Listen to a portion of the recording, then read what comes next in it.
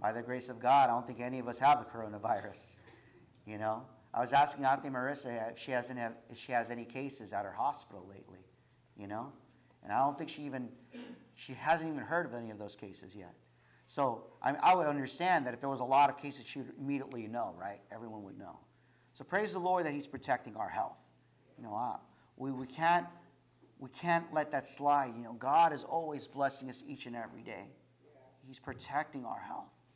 It's as though, like, when we go into the plagues in Egypt, you know how God made a distinction between His people and Egypt, and how He kind of sent the plagues on them, but there's this one circle that the plagues would never touch them. And so praise God. Maybe that's God's way of glorifying Himself, that we are still healthy because by the grace of God. So praise the Lord. So I got to see Gambi. You know, remember Gambi? Remember my nephew? I call him my cousin though. Apollo Gatchalian. You know, he wants to make a huge decision in his life. I think he's going to be going to the Army. He's going to be going through MEPS, I think,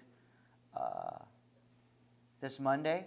So keep him in your prayers. He wants to really pass. His goal is to be a police officer, so he signed up to go into the infantry.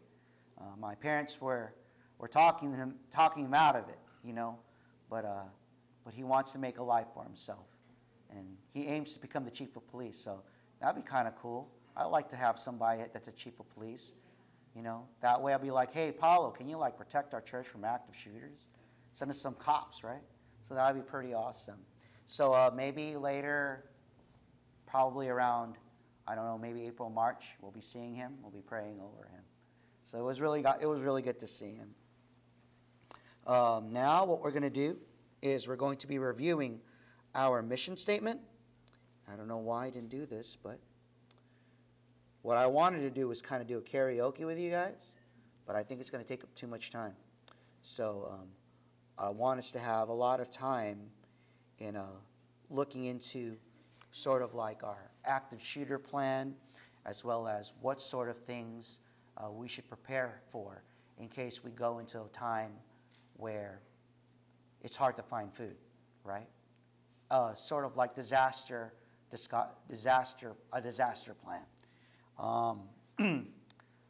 There was a guy that I follow on YouTube.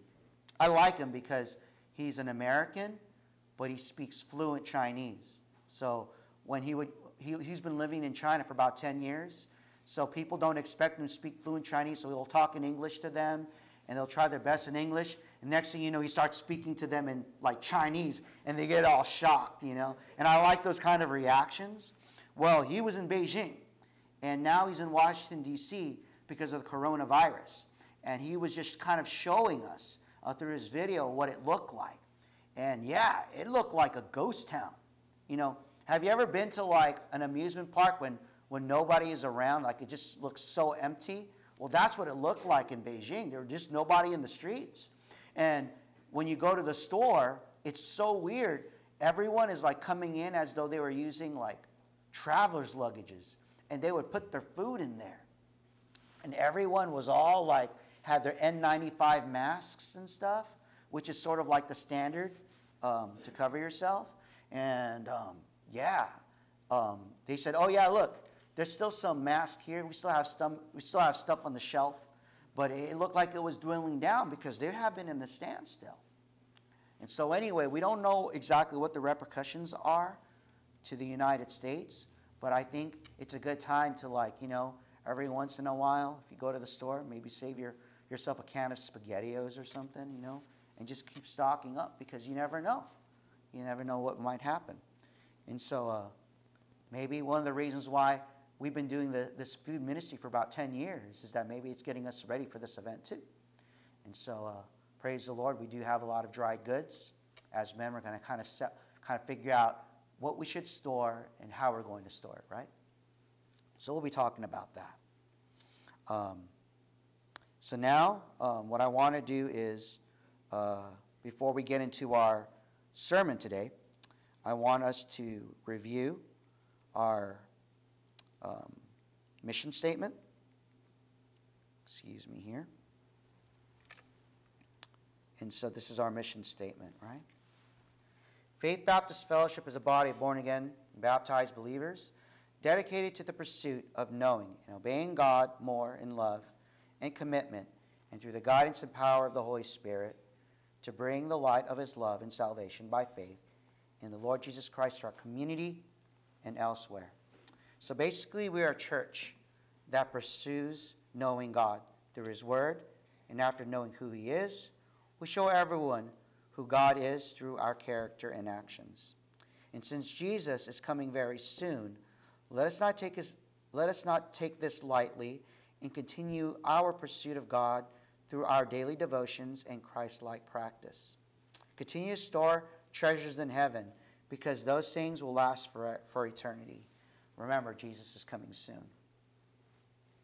So last Sunday, we concluded the similitudes.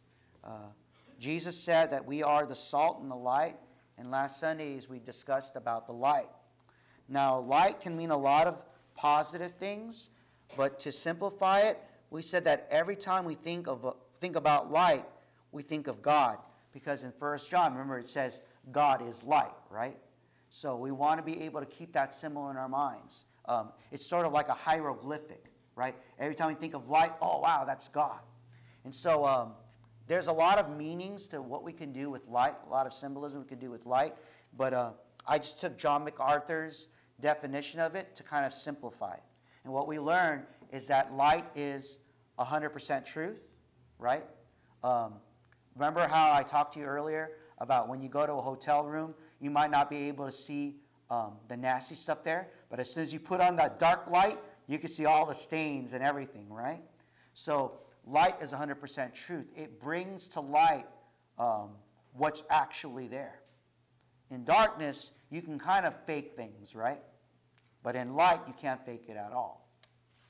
We also said light was 100% holy because God is holy. And so we use that as well. We said light is 100% pure. I guess you can kind of like filter light so that it's not 100%, but normally light in its form is never tainted. It's 100% pure. So that's what we said. And then later on, we said that light is 100% life, right? Is life. And the reason why I say that is because we would see Jesus use light and life in the same sentence, right? I am the light of the world, right? He who believes in me will have the light of life, right? He would say things like that. But scientifically, that's actually true, right? Because when we look in our world, and remember I read you that scientific fact, it said that, we need light in this world. That's the source of life for us. Because if we didn't have light, then plants wouldn't be able to photosynthesize and give us oxygen, which we need. And they also provide food for other animals and for other people so that we could also survive. So light is very necessary. If we did not have light coming to this world, literally, there would be darkness and death. Plants would not grow, and we would not have oxygen, right? So light, in a way, symbolizes life. It naturally helps us see that because that's what we interact in everyday life. So we after we talked about that, then we went to the idea of Jesus saying, "You are the light of the world," right? What do you mean by that? And when we think about light, we can almost go on and on and on about what that really means. I mean, I can ask anybody about that, and they can give me a pretty good interpretation, right? But to simplify that, I just simply said that since Jesus said that he is the light of the world, and then he says you are the light of the world, then the way to simplify it is that we just be Christ-like. We look like Christ.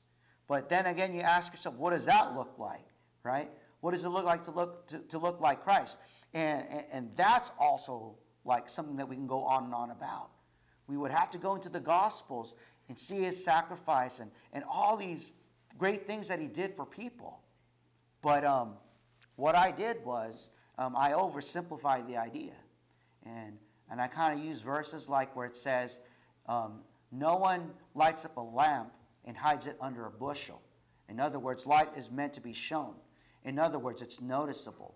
And so what I did was I used John MacArthur's definition, and that if you are going to be the light of the world, that means you're going to be walking in the light. And to walk in the light is to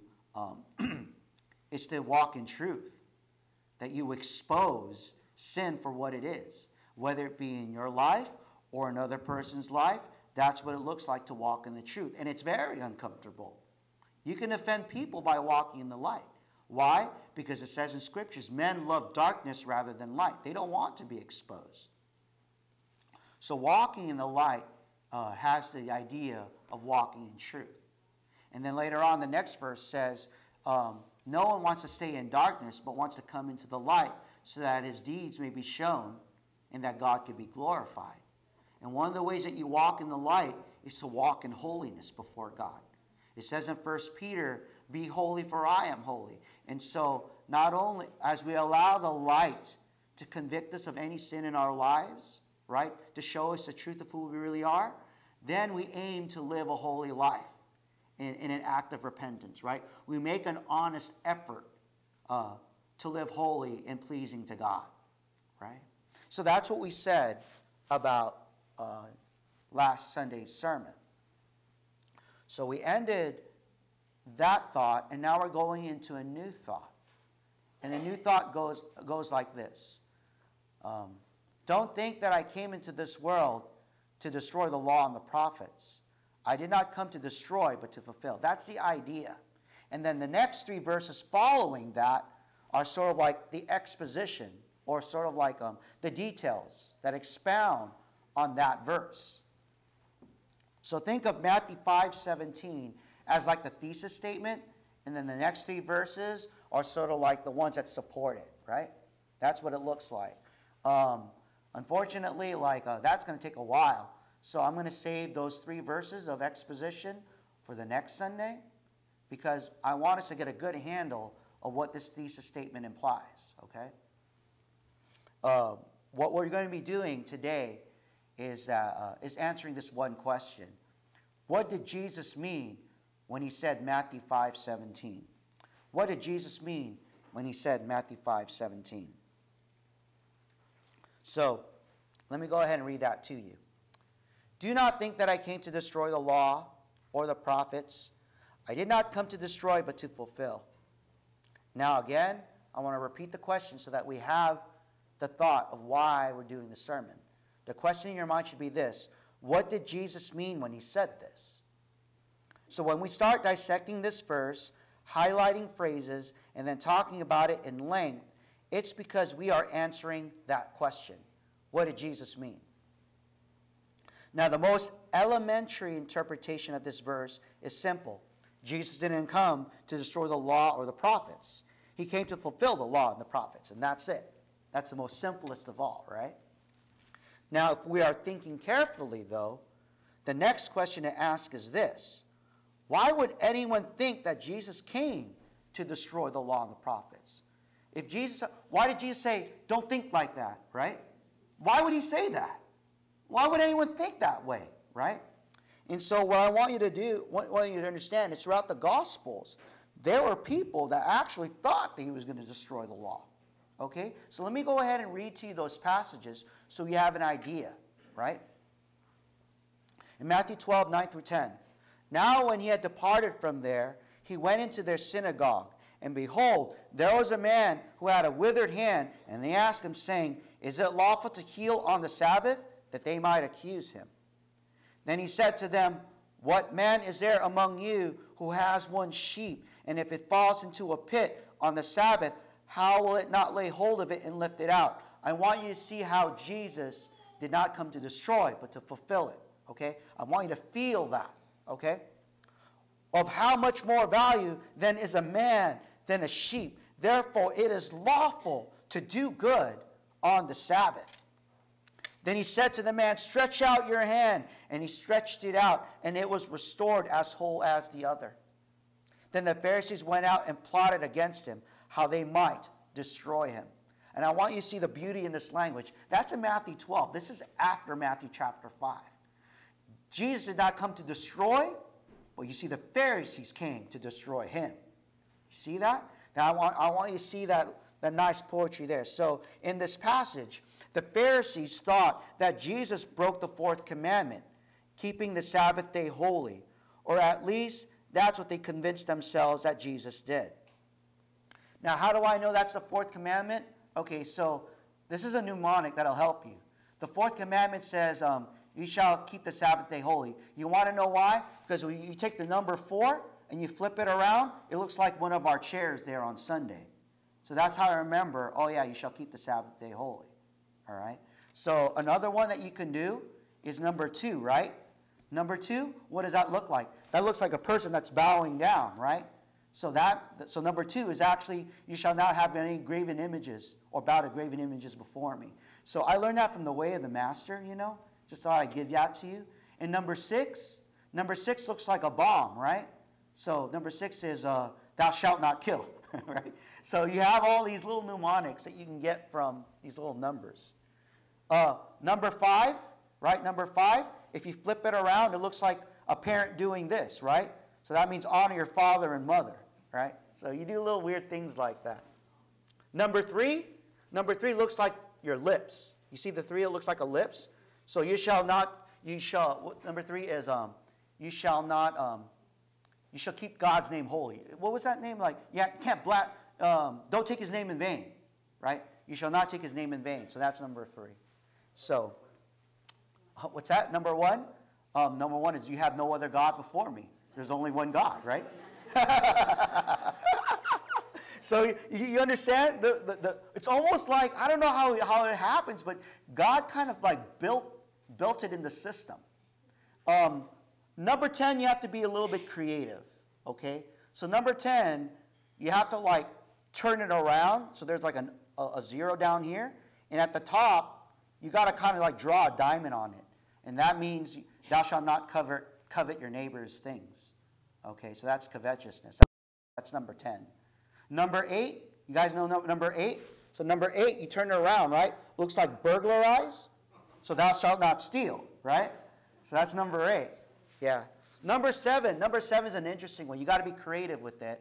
Number 7, when you take number 7, you got to add more 7s and then draw a heart on top of it. And that means thou shalt not commit adultery. Because, breaking somebody's heart is committing adultery, right? So you have all these cool mnemonics. I think I gave you all the 10 commandments, right? I think I just did. So that's how you kind of remember certain things. Wait, what's 9? Number 9? Number 9, when you turn it around, right? And then you draw a snake, it looks like a snake's little lips, right? So that means thou shalt not lie, because that's exactly what Satan did in the Garden of Eden, right? So that's what you do with number 9. You kind of flip it around. You see 9. It looks like a curled tail of a snake. And you draw a snake on top of that. All right, so anyway, so we see here that the Jews were accusing Jesus of breaking the Sabbath, right? So that was their deal. They wanted to kill him. Here's another passage. Mark 2, 5-7. When Jesus saw their faith, he said to the paralytic, "Son, your sins are forgiven." And some of the scribes are sitting there and reasoning in their hearts, why does this man speak blasphemies like this? Who can forgive sins but God alone? But immediately when Jesus perceived in his spirit that they reasoned thus with themselves, he said to them, "Why do you reason about these things in your hearts? Which is easier, to say to the paralytic, 'Your sins are forgiven you,' or to say, 'Arise, take up your bed and walk'? But that you may know that the Son of Man has power on earth to forgive sins," he said to the paralytic, "I say to you, arise, take up your bed, and go to your house." Immediately he arose, took up the bed, and went out in the presence of them all, so that all were amazed and glorified God, saying, "We never saw anything like this." In this case, Jesus broke the law by doing something God can only do, forgiving a person's sin. And to the Jewish rulers, that was blasphemy. But Jesus demonstrates that he's God by healing the paralytic man. And you would think that this would be enough for them to repent from their mindset. But no, they still believe that Jesus broke the law through blasphemy. The Sabbath and blasphemy are the two big reasons why the rulers of the Jews believed that he was breaking God's law. They were so passionate about these issues to the point that they wanted Jesus dead. We see in John 5:16 through 17, for this reason the Jews persecuted Jesus and sought to kill him because he had done these things on the Sabbath. So you see, they wanted to kill him because of the things on the Sabbath. And then Jesus said, but Jesus answered and said, my Father has been working until now, and I have been working. Therefore the Jews sought all the more to kill him, because he not only broke the Sabbath, but also said that God was his Father, making himself equal with God. So to them, that was blasphemy. And so those are the two reasons. They saw Jesus as breaking the law. Blasphemy became such a huge issue when it comes to breaking God's law, so much that the Jews really focused on killing Jesus for blasphemy. Jesus says, I and my Father are one. Then the Jews took up stones again to stone him. And Jesus answered him, many good works I have shown you from my Father. For which of those works do you stone me? The Jews answered him, saying, for not a good work do we not stone you. For a good work we do not stone you, but for blasphemy. And because you, being a man, make yourself God. This will be the biggest reason why Jesus will be arrested and tried wrongfully. Blasphemy becomes sort of like the biggest thing for them, and how Jesus broke the law. So we read in Matthew, remember, in Matthew, we just read in Matthew chapter 5, I did not come to destroy. And now we're seeing the Jews saying, I'm going to destroy you because you broke the law. So we see it here. But Jesus kept silent, and the high priest answered and said to him, I put you under oath by the living God. Tell us if you are the Christ, the Son of God.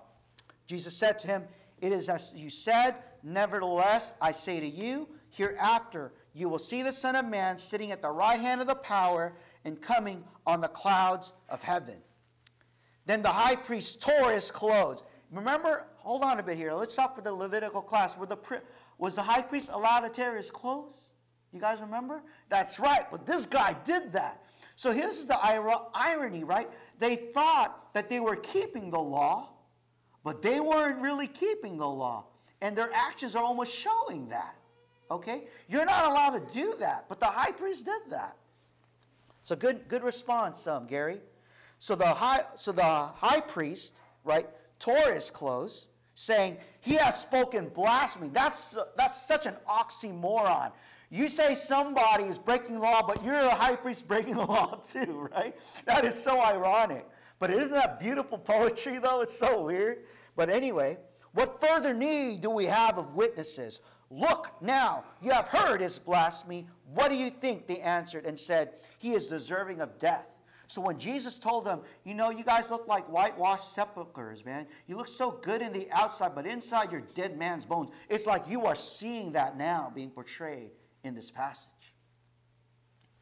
And we will stop with the Bible references here and return to the question, why did Jesus say, do not think I came to destroy the law and the prophets?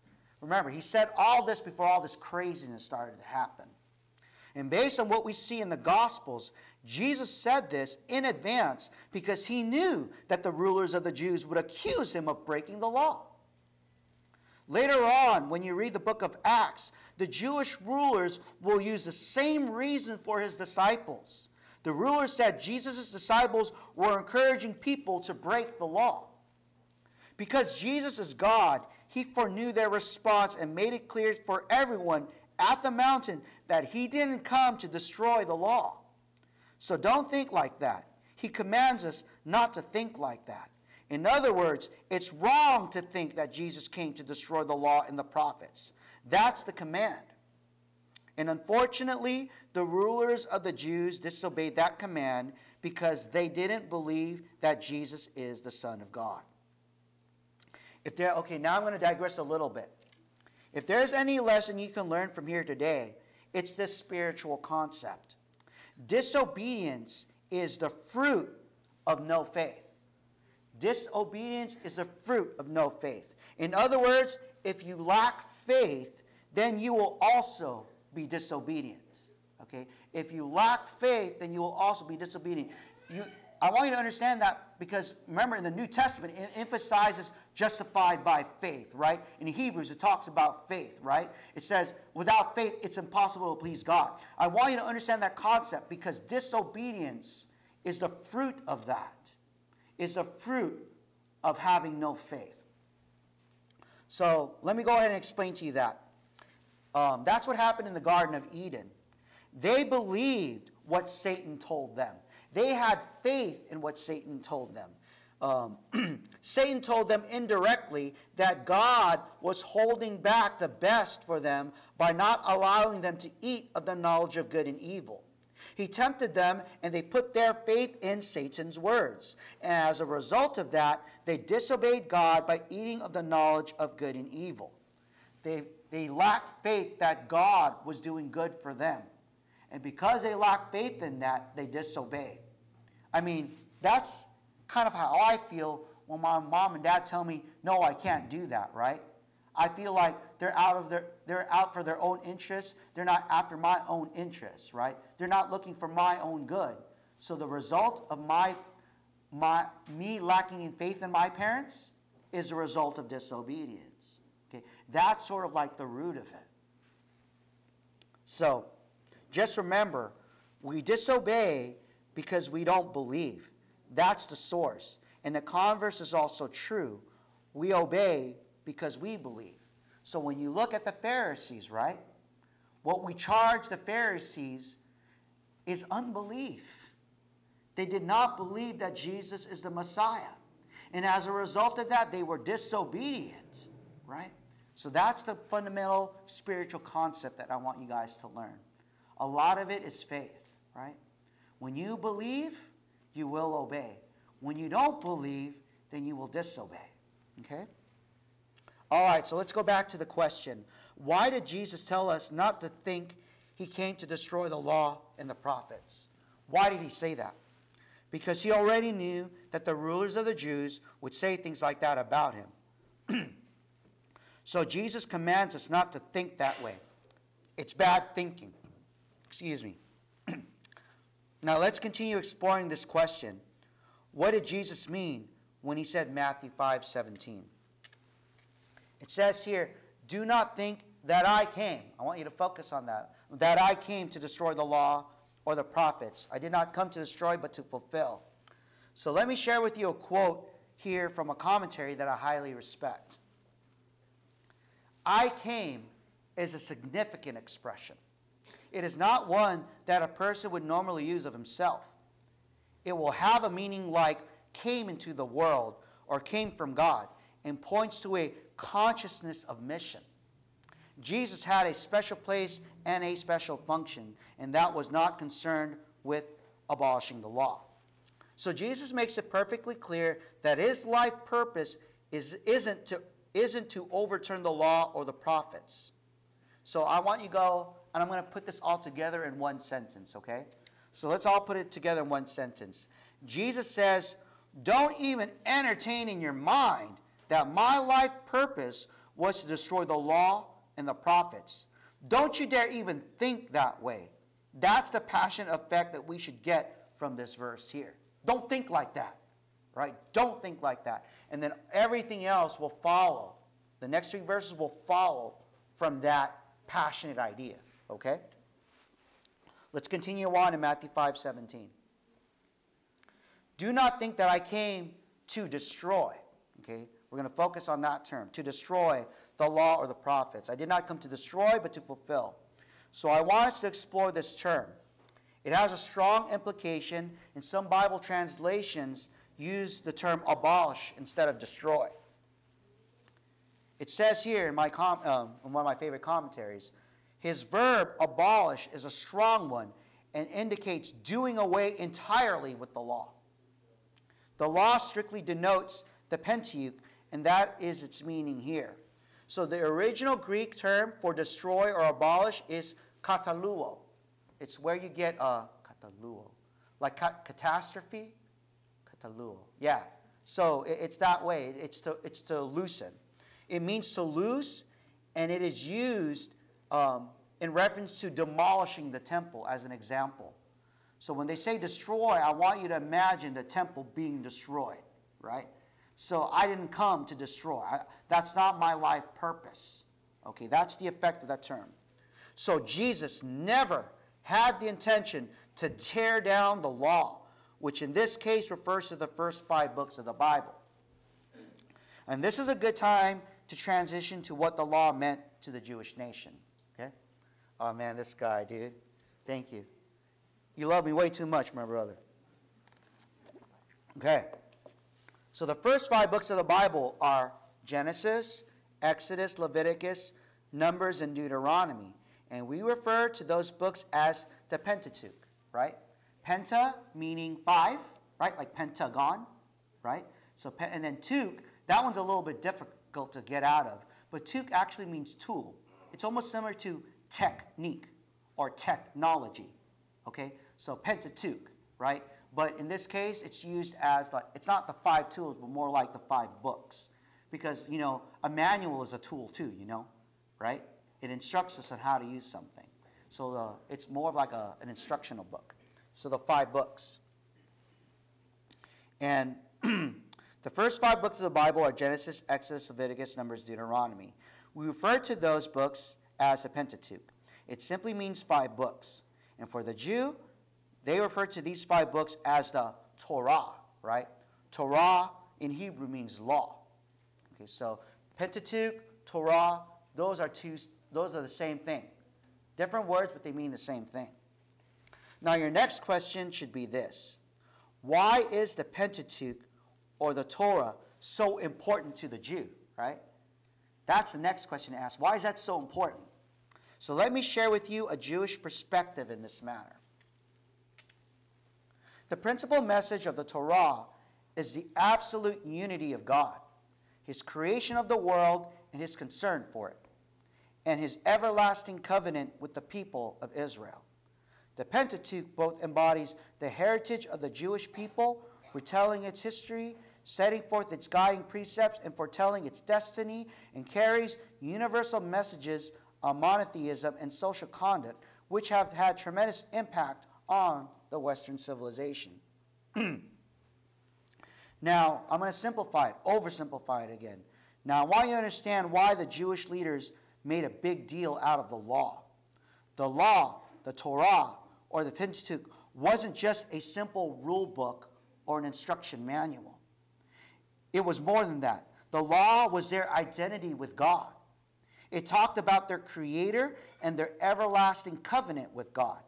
That everlasting covenant is like a marriage contract. Remember how I showed to you guys about, I think it was something Vanderlaan, and it was about going to the mountain with the 10 Commandments and how that was a wedding ceremony. I don't know if all of you guys were here, but remember I showed you that video? So the law was like that. It was like their wedding vows. So if you're going to go ahead and do away with it, it's like, you don't do away with that. You crazy? This talks about my relationship with God. And so that's why they were vehement about it. You understand? That's why they were like that.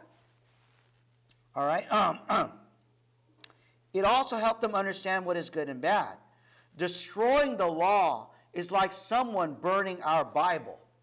It's sacrilege. No one should ever burn the Bible because His Word means so much to us. It tells us about how we relate to our God. So when you see someone kind of like deviating from that, then you stand up. That's why I get crazy too. I understand how Pharisees are. So for example, when people start saying things like, oh, Jesus is not God, man, I go off, right? No, you can't say that, right? And then they start showing me where it says, and in the beginning was a Word, and the Word was God, and the Word was a God. I get mad about that, right? Because they're messing around with God's Word. Or in other words, if you want to look at the Bible as like my Torah, and they're messing with it, I get mad, right? So that's how they were feeling, right? But what they didn't understand, though, is that they were being hypocrites themselves. And they were also wicked. They couldn't see it. Their love for the Torah was horribly misplaced. They thought they loved God, but in reality, they really loved themselves. Okay? So that's what was happening, and Jesus was trying to show them that.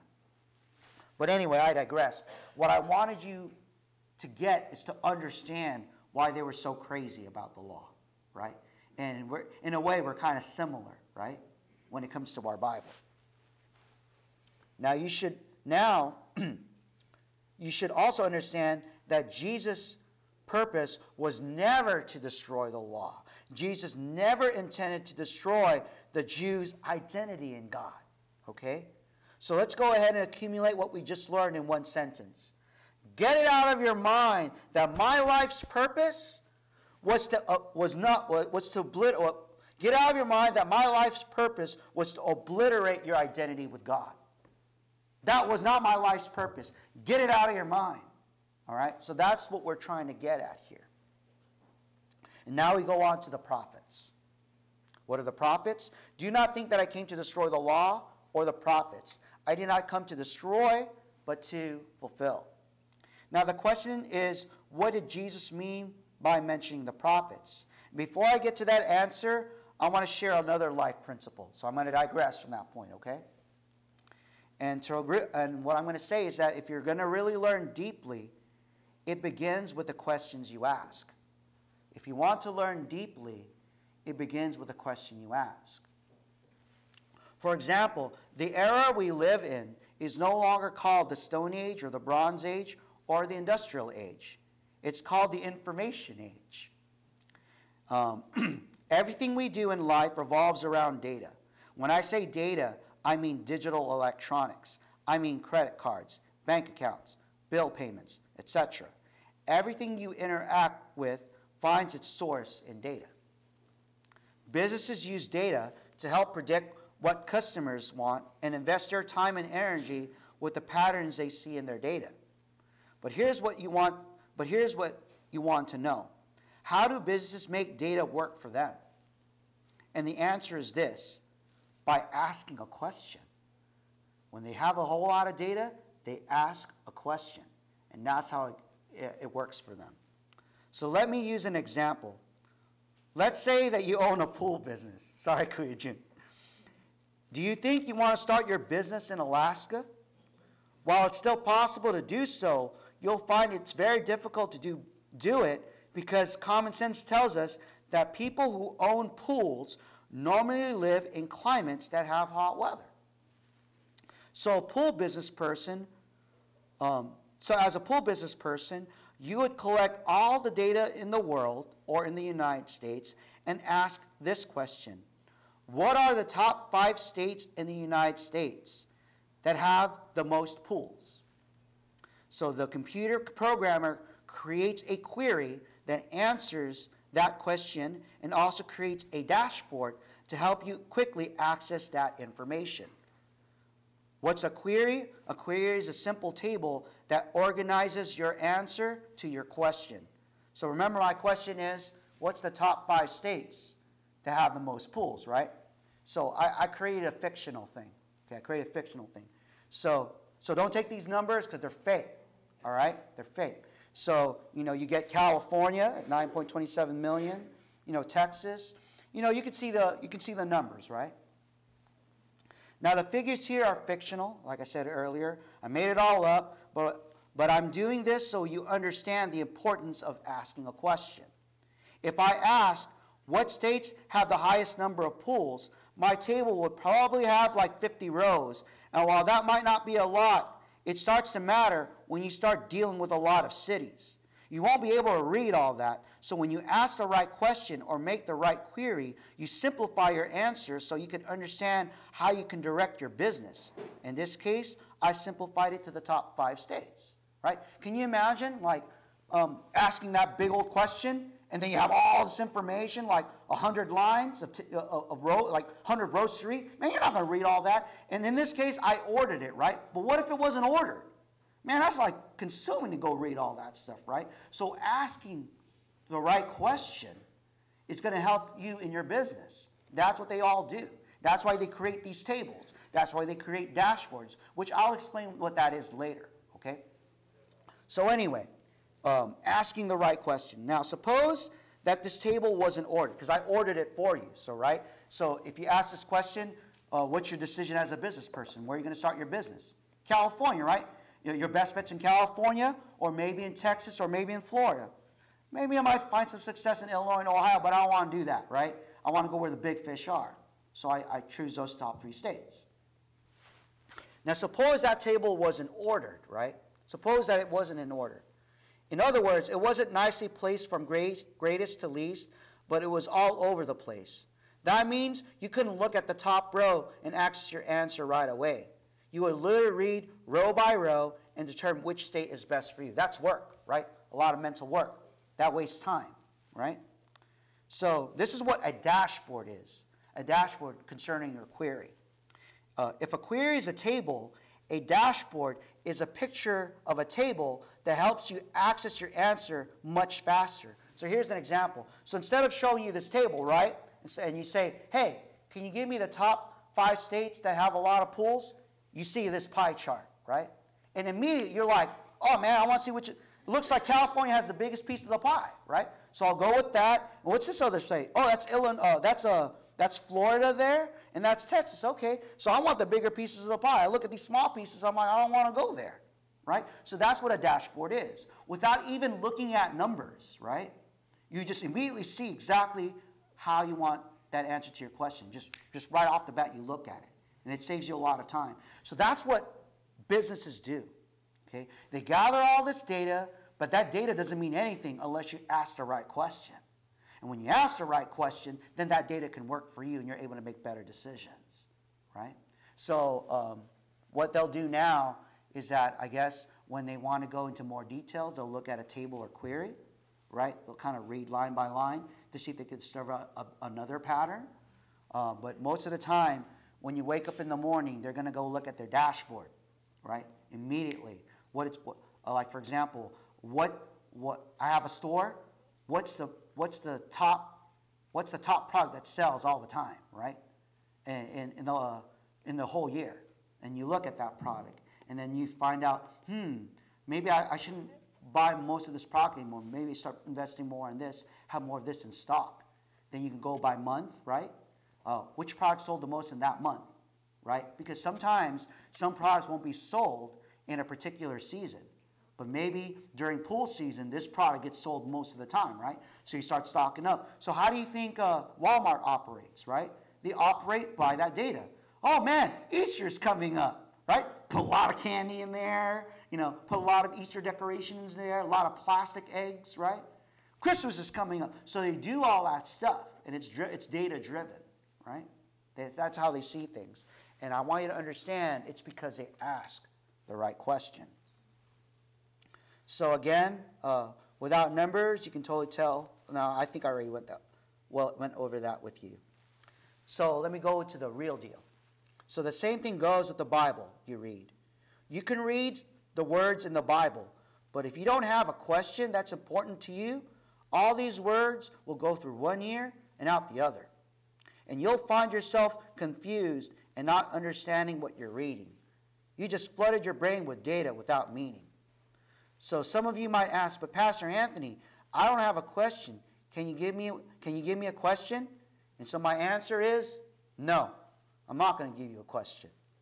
That kind of question is reserved for prayer.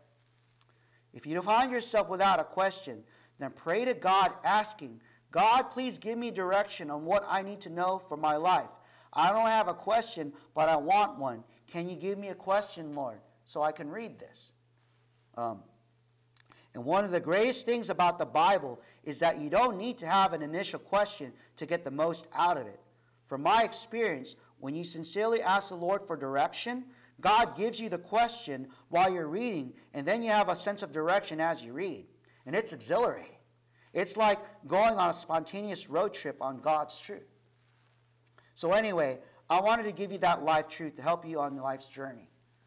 When it comes to a lot of things in your life, it always starts with a question, right?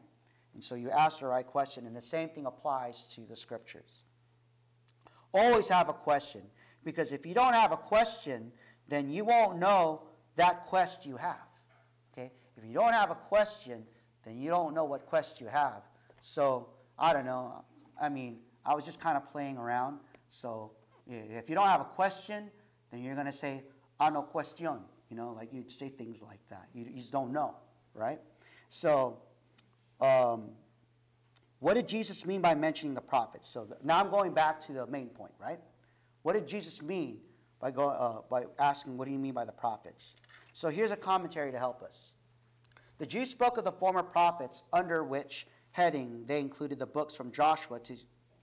The Jews spoke of the former prophets, under which heading they included the books from Joshua to 2 Kings and the latter prophets, which were the books we speak of as prophecy. The combination is a way of referring to the whole of the Old Testament scripture, and Jesus firmly disclaims any intention of doing away with any part of the Bible. So yes, the prophets referred to Isaiah, Jeremiah, and other major prophetic books, but it also included other books like Joshua, all the way to 2 Kings. So when Jesus said the prophets, he meant to include all of the Old Testament scripture. That's his intention. So let me go ahead and review what we just learned by putting it all in one sentence. Don't you dare think that my life's purpose is to obliterate your identity with God and the rest of the Old Testament scripture. Okay? Now we go to our final thought. Do not think that I came to destroy the law of the prophets. I did not come to destroy, but to fulfill. So what we want to do is understand what he means by fulfill. You already know what destroy is, right? So now we go to fulfill. To fulfill has been understood in three main ways. It may mean that he would do the things laid down in Scripture. It may mean that he would bring out the full meaning of Scripture. And it may mean that in his life and teaching, he would bring Scripture to its completion. In other words, it's really hard to understand what Jesus meant when he said he would fulfill, because it means a lot of things. All right? The idea to fulfill means to complete.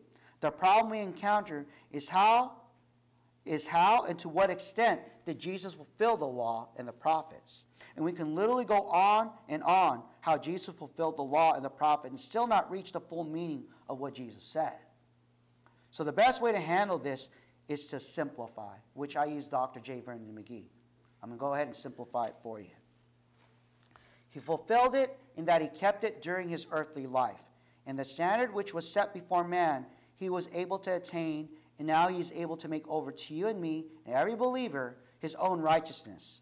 God's standards have not changed, but you and I cannot attain them in our own strength. We need help. We need a Savior. We do need mercy, and we obtain mercy when we come to Christ.